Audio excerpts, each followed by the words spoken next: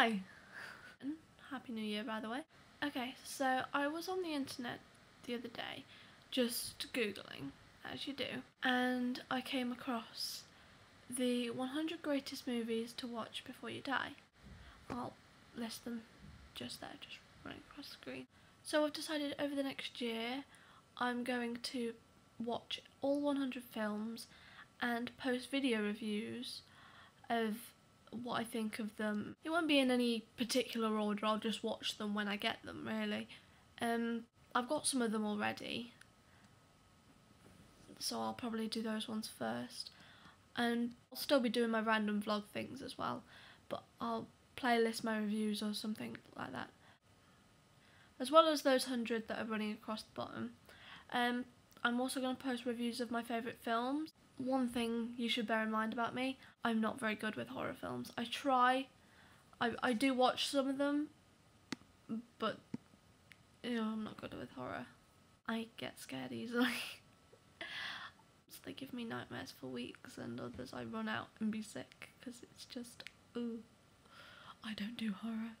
I will watch any horror that is on the list and I will review it, but I may be a little bit biased, so for that I am very sorry. That means none of my favourites will be horror. Thriller maybe, but not horror. Right, so the first movie I've decided to review is Chocolat. Now here's a little bit of Wikipedia information for you. Chocolat was made in the year 2000 and is based on the novel also called Chocolat by Joanne Harris. It was directed by Lasse Hallström and the film was nominated for 5 Academy Awards, 8 BAFTAs and 4 Golden Globes. Now that's pretty impressive. I'm going to try and pronounce all the names correctly, but if I get them wrong I really am sorry. And my French accent sort of sucks as well, so I'm sorry for that as well. So now on the back of the box it says, nobody could have imagined the impact that striking Vianne would make when she arrived in a tranquil, old-fashioned French town. In her very unusual chocolate shop, Vianne begins to create mouth-watering confections that almost magically inspire the straight-laced villagers to abandon themselves to temptation and happiness. But it's not until another stranger, the handsome Roux, arrives in town that Vianne finally is able to recognise her own desires. It stars Juliette Binoche as Vianne, Johnny Depp as Roux, and Judi Dench as Armand. The film is set in a quaint village in France in 1959, and all of the people in the village are incredibly religious. Now, being an atheist, I've got nothing against, people's religion, I just don't believe it. So they all seem a little bit uptight to me, to be honest, but the most religious person there is the Comte de Renault, and he's the mayor, but he's like the most strictly religious. He leads by example and he thinks that the devil is basically in everything that brings happiness. So basically he's bitter.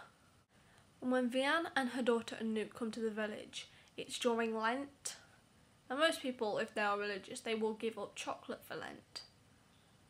So a chocolatier moving in during Lent is generally not a good idea. But my favourite character is Josephine, and she basically becomes Vianne's prodigy. At the start of the film, she's she's kind of crazy, to be honest.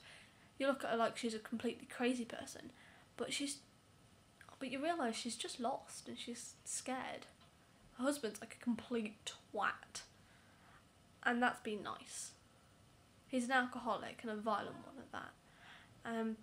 So no wonder she's scared. Johnny Depp's Irish accent, so yummy. Oh my god.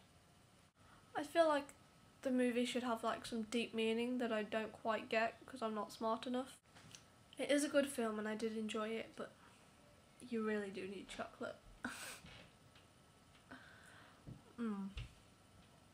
Truffles. They're fantastic. But it's not my favourite. I feel like I should have a way to wrap this up or more to say, but I don't.